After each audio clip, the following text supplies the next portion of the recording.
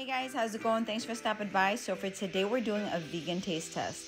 I saw that these Doritos were on the PETA's accidentally vegan list. And right there, Doritos spicy sweet chili. So I wanted to give them a try. The day before yesterday, I was also watching YouTube videos, and Jacqueline Hill brought these up in one of her videos that were like, it was based on snacks and stuff. So I was really curious to try these. There are also like two other ones that are accidentally vegan. I'm gonna find a picture and I'm gonna post them in this video. So if you guys run into them, you know, you could grab them and give them a try.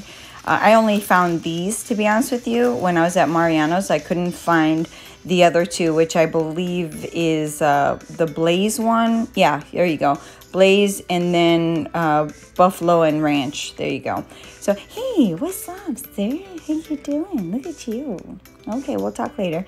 So, obviously, nice and coated, and every single bite had just the right amount of its seasoning. The flavor was out of this world. I'm going to be honest with you about something. I'm going to be very honest with you.